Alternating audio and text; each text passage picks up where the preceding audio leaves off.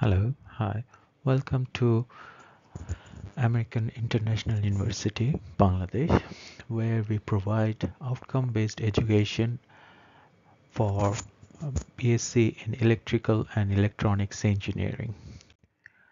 The curriculum actually covers total credit for 148, where 142 are core courses and 6 credits are elective. All the courses are based on outcome-based education. And for the outcome, we actually focus on social sciences, also non-engineering skills, including the engineering and design projects as well.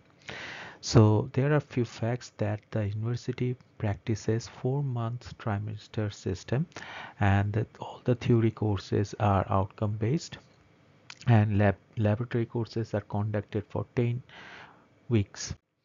And for the teaching learning process, we actually uh, it's based on the program outcome. We actually create the course outcome, and from the course outcome we actually prepare the teaching learning tools like class lectures, how we will provide the lectures in the class, the group discussion, project works, etc. For example, for teaching learning, for say for the electrical machines one course, the course outcome has been set to apply information and concepts of basic electrical machines and the familiarity of issues. And this is aligned with the program outcome A, which is set to be defined in cognitive domain, apply domain, and it also have the knowledge profiles requirement along with the complex problem requirements.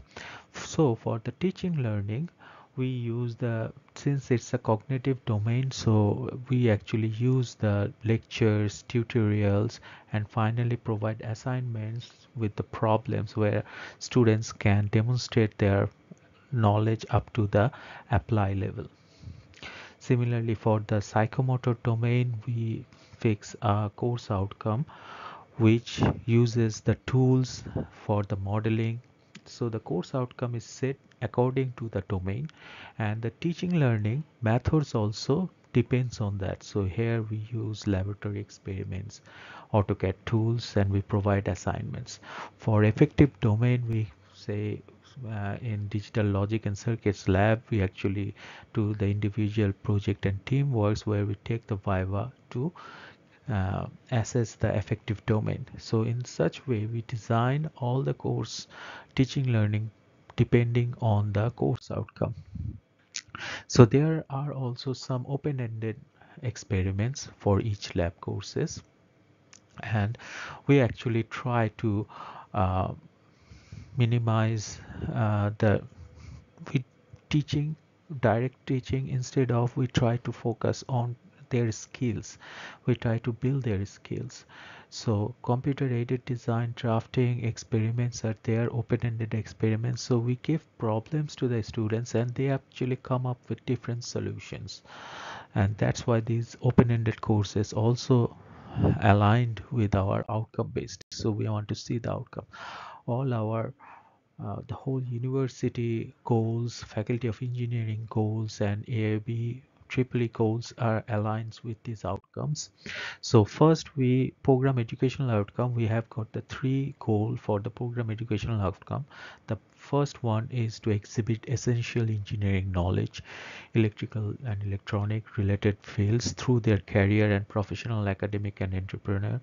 PO2 it is to achieve leading roles in respective organizations, communicating through teamwork, professional ethics, and effective communication. PEO3 is the demonstrate lifelong learning through professional development, practical training, professional clarifications.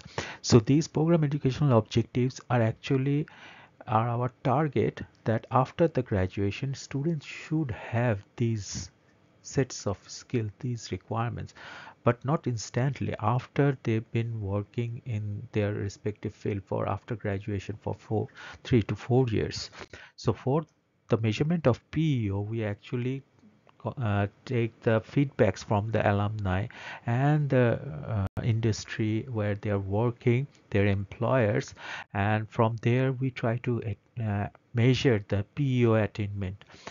And here is a where we have taken the questionnaires, set some questionnaires for feedback, and based on the alumni feedback using the weightage average, we have calculated the attainments of PEO1, where from the feedback we ensured that the students who actually graduates from our program exhibit the essential engineering knowledge for electrical electronics, and for their professional careers they actually achieve 76% achievement rate.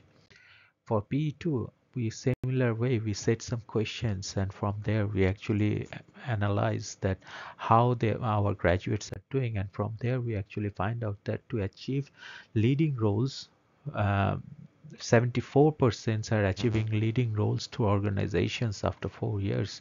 They going through follows the professional ethics, effective communications. And for PE3, we similarly measure that 93% of our graduates are actually having a good lifelong learning through professional developments, practical trainings, and like that. All our PEOs then are actually how we attain these PEOs through our course, through our curriculum. So for that, we actually have got 12 program outcomes: engineering knowledge, problem analysis, and all these 12 program outcomes. And these program outcomes are actually attained through the teaching learning tools helps us to attain this course outcome, and in turn this course outcome actually helps us attain the program outcomes.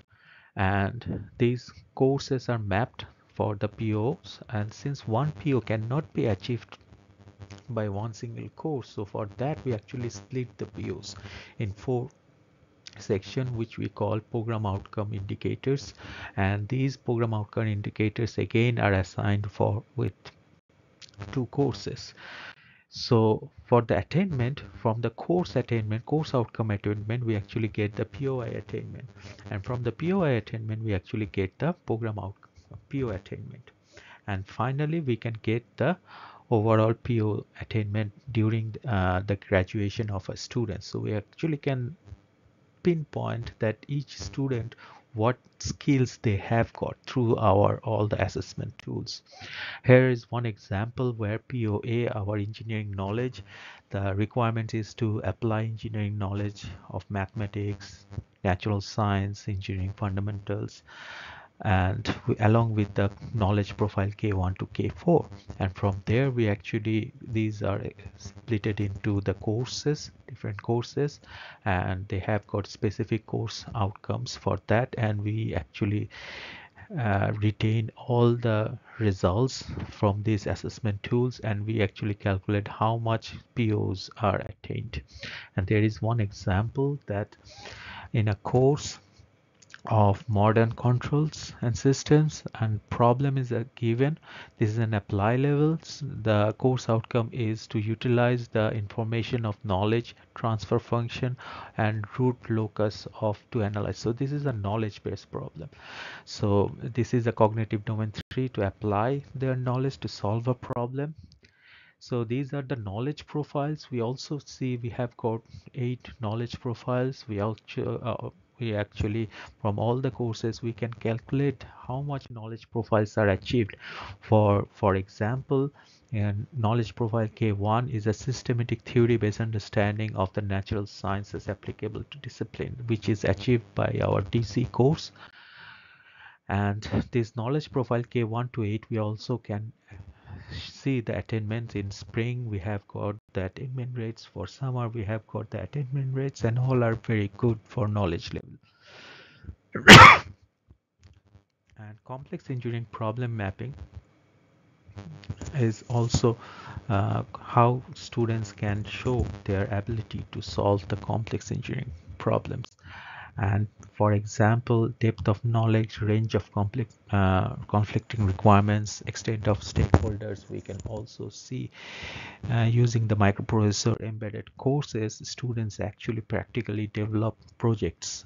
These are also open-ended courses. So the problem is set and the student comes up with different solution, sustainable solution, and sustainable development goals. We also give them the sustainable development goals and they actually come up with very good solutions. And we can also see how students are doing solving complex problems from their assessments. We also look into the activity, that is the how they are working on. And these are the examples of complex engineering activities. So we also take the measurements through the vivas and how their attitude, their professionalism, their skills levels, and we focus all the course outcomes also during their final year project, which is we also know as capstone project. And PO culminations happens with through the courses, through the PO outcomes and the 12 program outcomes. These are all the mappings for all the courses. And finally, faculties, we have our own UMS system where faculties upload the marks and we can achieve. We have regular meetings, OB meetings, annual meetings for POs and 4-year meetings for the PEOs. For continuing outcomes, we take feedbacks from employers, faculties, alumni, also from the students. We make plan, we do the regular updates of the course outcomes, PO outcomes, and for PEOs as well. We also take into consideration UGC and accreditation bodies feedback as well. We regularly do industrial collaborations, internship, capstone project, industrial visit, so that we actually keep in touch what is industry requirements. So we plan our POs, program outcomes, and we try to provide students with the skill sets that they would require during their professional engagement. Thank you very much.